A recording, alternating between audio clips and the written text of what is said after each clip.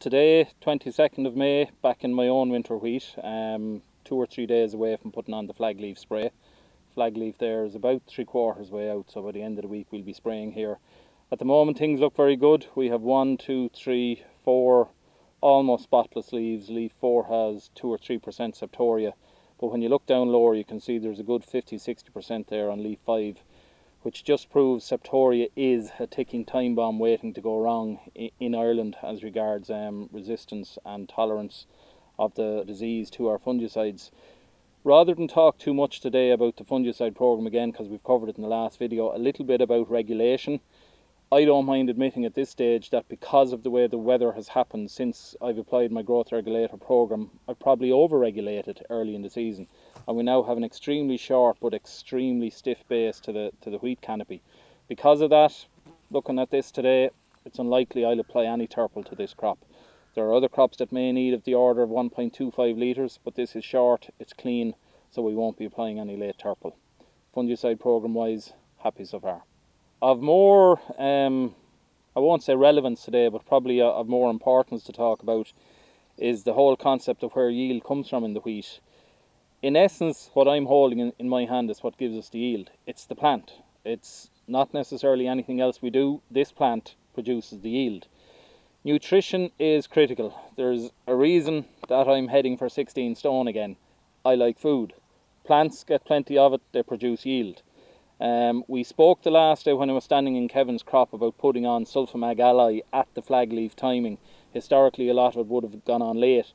But what you're doing is you're fine-tuning or turbocharging the engine that's in the crop. Chlorophyll is what gives you photosynthesis. Photosynthesis gives you the carbohydrate production, and that's where yield comes from. So by topping up now, you're injecting more magnesium into the plant. We're also giving it a bit of sulfur through the Sulfamag.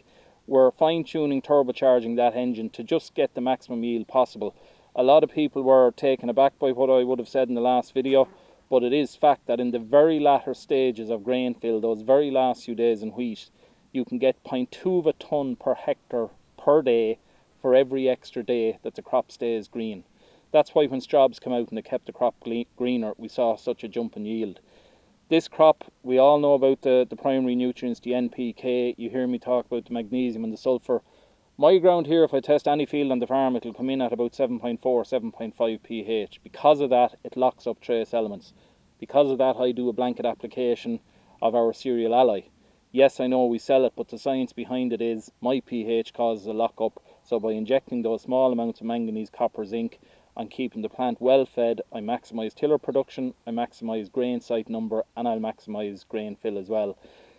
Blanket treatment is the way the market has kind of gone, because people don't like a multitude of products, but I know that in this field, right down there behind me, there's a 2 acre patch that in the wrong conditions, that 2 acres will go yellow for want of manganese, whereas the rest of the field was fine with the dose I applied. In a bad year, that crop has to get topped up as well.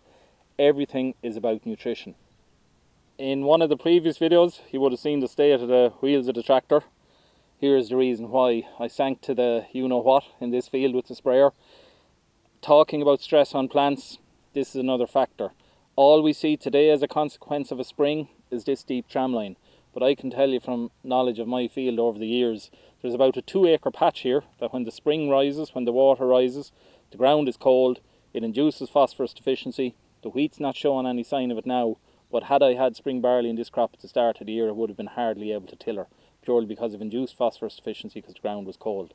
These are reasons why products like Uplift and different things are important to reduce stress on crops and maximise yield.